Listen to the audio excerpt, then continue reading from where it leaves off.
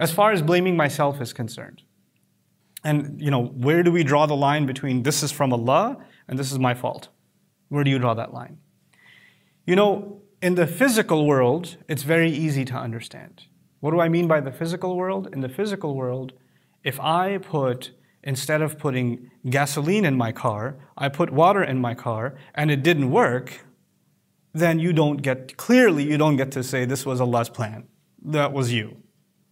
So physically speaking, or if you're eating junk food and you're constantly eating all kinds of sugary foods and then you get a diagnosis for diabetes at the age of 45, then you don't get to say, Ya Allah, this marad has come to me. It's a test from Allah. No, it's a test of your bad appetite. You don't eat cucumbers. You eat Swiss rolls or whatever you eat. You've been downing junk and that's why this happened to you. You understand? So that in the physical world, the cause and effect, there's an effect. It's something that all human beings with common sense understand. In the moral world, you missed a salah. You woke up late. You didn't pray Fajr. And now you're praying it late. And then that day you had a job interview. And the job interview didn't go well. And you're like, this is because I missed salah.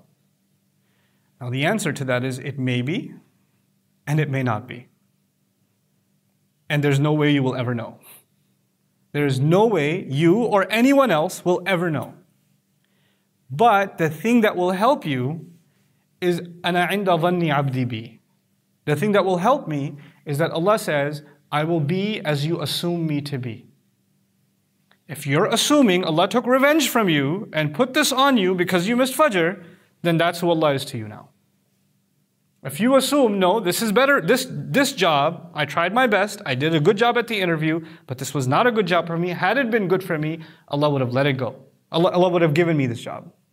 If you have that attitude, then that is who Allah is to you, despite all of your mistakes. Despite you waking up late.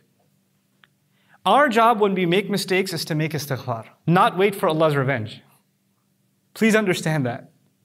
Our job is not, oh, I messed up, now Allah is going to get me somehow, it's going to happen. No. That's not what Allah does. Which is why Allah says, مَا أَصَابَكُمْ وَمَا أَصَابَكُمْ مِن مُصِيبَةٍ فَبِمَا كَسَبَتْ أَيْدِيكُمْ. Whatever calamity struck you, whatever difficulty you find yourselves in, a lot of it has to do with what you did yourselves, with your own hands. You brought this on yourself. And even in the spiritual sense, sometimes there are difficulties that come on us because of our deeds. If you are, for example, continuously horrible to your parents, and then bad stuff comes to you in your life, then probably there is some connection. And then in those kinds of cases, what does Allah do? وَيَعْفُو عَنْ كَثِيرٍ. He says He pardons a lot too. In the physical world, if I jump off of a second floor building, there are going to be consequences. Allah will not say, no, this time I'll forgive you, I won't break your leg. No, it's going to happen. What's going to happen is going to happen. When you put your hand in a fire, it is going to burn. Allah is not going to say, well, you prayed Fajr this morning, so no, not for you. It won't burn for you. That's not going to happen. But when it comes to spiritual consequences, He says, وَيَعْفُو عَنْ كَثِيرٍ. When you do a sin, then Allah says, actually, Allah lets a lot of it go. He doesn't just avenge immediately.